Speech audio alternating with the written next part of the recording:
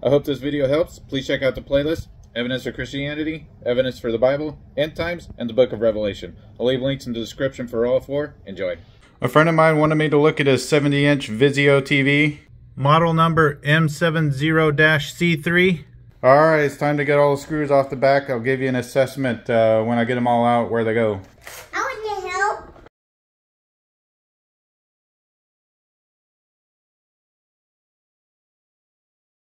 A quick inventory of the screws that we got. We got a whole bunch of the same size and thread screw that go around the perimeter here with washers on them. And then we got some short angle-headed screws that go right here where the inputs are at. And then a couple of wide thread screws with no washer that go right here in this area on the back of the case. And then we got one angle head wide thread screw that goes right there where the power cable goes in. Now I should be able to take this back off.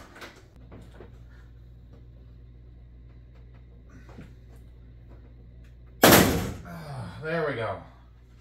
So down there where the feet used to be, I just had to get a hold of it and pull hard enough to where it finally popped everything loose. Now we can get it off. Just pull up along the edge.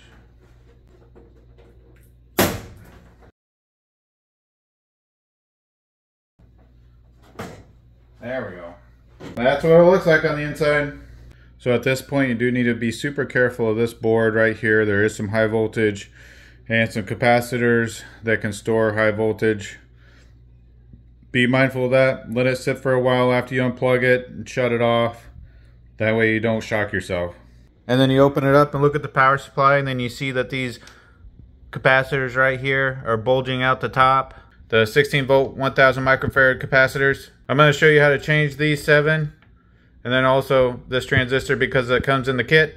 So before you do any repairs to this power supply board, you got to be careful of these high voltage capacitors because they can store a charge. And just to show you here what you're working with, I've had it off for maybe 2 minutes, and I'm going to measure across those capacitors and see how much voltage is actually on it.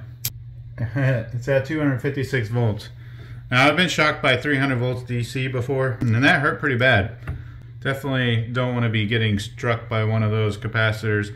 Let this power supply sit for 10-20 minutes before going and ripping it off of here and doing any repairs.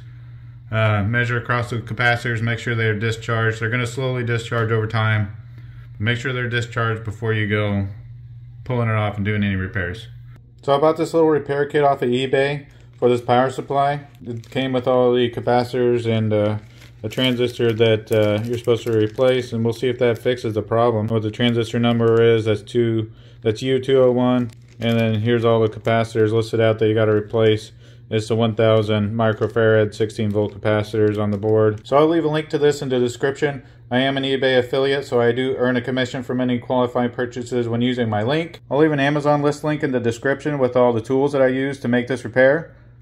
I am an Amazon associate, so I do earn from any qualifying purchases when using my link, and that helps support my channel. I bought this solder wick for this job in order to solder wick the solder out of the holes instead of using the solder sucker, which can get kind of messy. Replacing all these 16 volt 1000 microfarad capacitors here, so there's 7 total, and then this transistor right here, this U201. So I've had this power supply sitting here for 20 minutes now. Let's see if the high voltage capacitors are discharged yet. We're at 13.5 volts. So we're good to go ahead and take this power supply off. It's not going to hurt us. Just got some screws and wire harness plugs to take off. And these plugs, just get your thumb on here and squeeze in order to unhook it, and then wiggle back and forth to get it to come off. And then down here. Alright, now take out all the screws.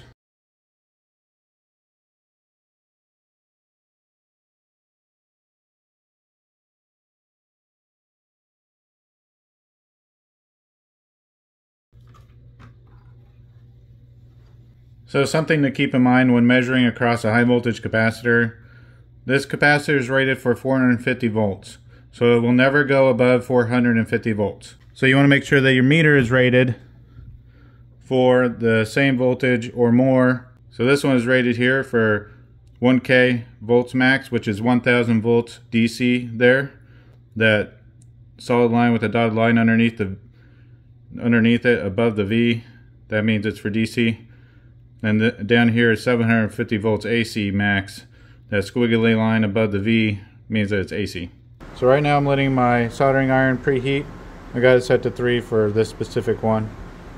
And then I'm going to start clipping on the leads, all the components that I'm going to remove, and then take those off. So that it's just easier that way, and then I'll use the soldering iron to pull the leads out of the holes. And let's get started. And definitely don't forget your safety glasses.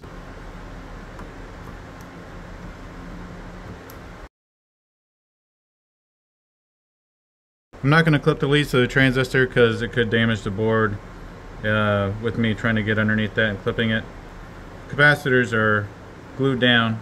Going to have to gently pry them up off the glue without breaking anything.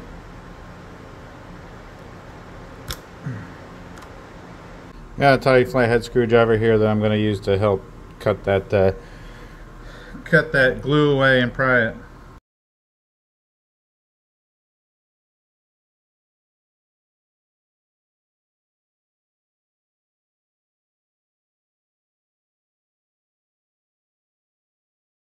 Alright, so now I'm going to just remove the leads from the holes. So now I got my soldering iron turned up to 4. I'm going to be putting the soldering iron on the pad on the back and pulling the lead out from the front.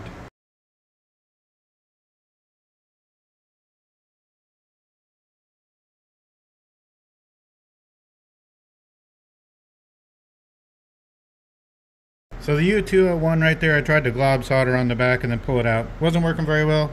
So now I'm going to try my solder wick, desolder it.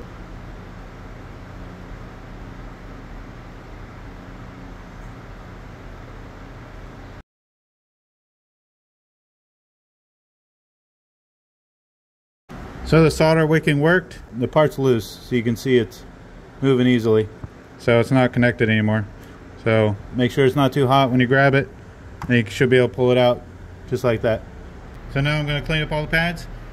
Sometimes it requires taking a little bit of solder and putting it back on the pad and then solder wicking it off to get everything. So let's go ahead and clean them all up.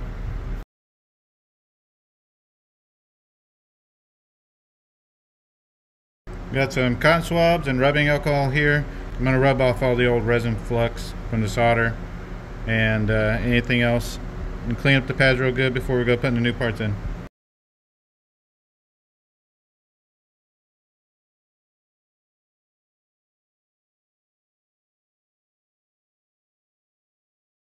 Fortunately, the transistor has all the leads preformed for us, so we don't have to bend those up, but we are going to have to form the leads on the capacitors to get them to go down the holes, and so the capacitors will set up correctly. So let's do that. Please support my channel by leaving a super thanks, or you can join Robinhood through a link that I'll leave in the description, and we'll both get a free stock, or you can purchase the part that I leave in the description, and I'll get a little commission. Continue watching. So the capacitors are polarity sensitive, so you can only put them in one way. If you put them in backwards, they could blow up. Now you see a plus and a minus near the holes for the capacitor. The negative side is the short lead, or the side with the line on it. So this has an arrow line type thing. This is the negative. So the longer lead is the positive, and it's got no marking.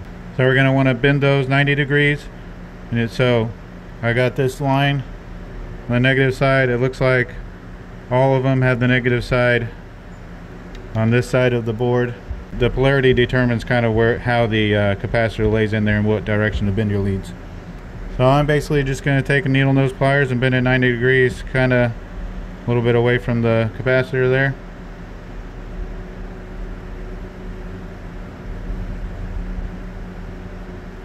You don't want to bend it right at the capacitor because you could do some damage inside it.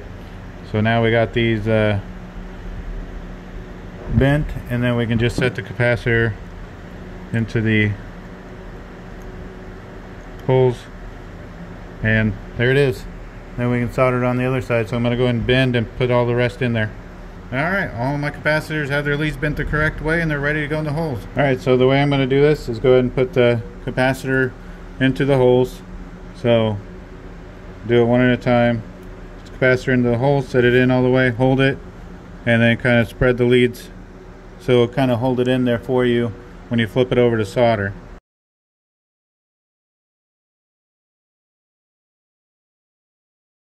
So we're going to put the transistor in the board now.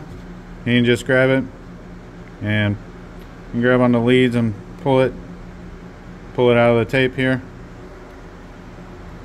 And then when you're putting it into the board, it has the shape of the transistor to show you kind of how it goes in. And so just follow the way that the shape is of the transistor to put it in the correct way. It'll match the way it looks on the board.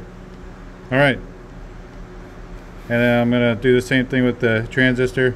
Just kind of hold it there and then spread out the outside legs to keep it in place when we solder.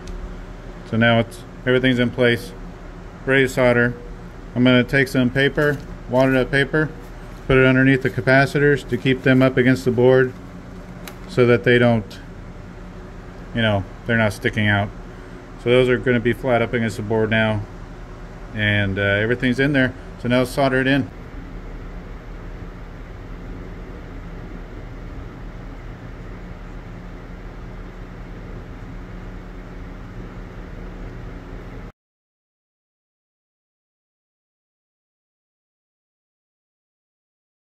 I'm going to go clip off all the leads now, and then we can clean up the solder pads with rubbing alcohol.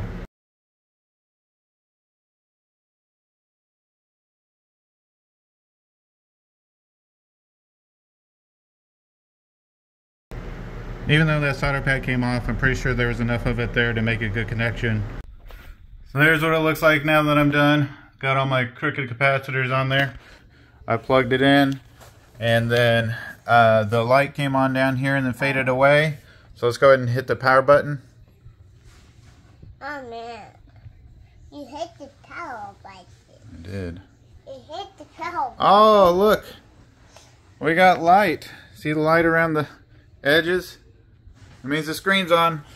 So we know this power supply is good. As there you can see we have a backlight lit up. The TV's on. Yeah. Uh-oh.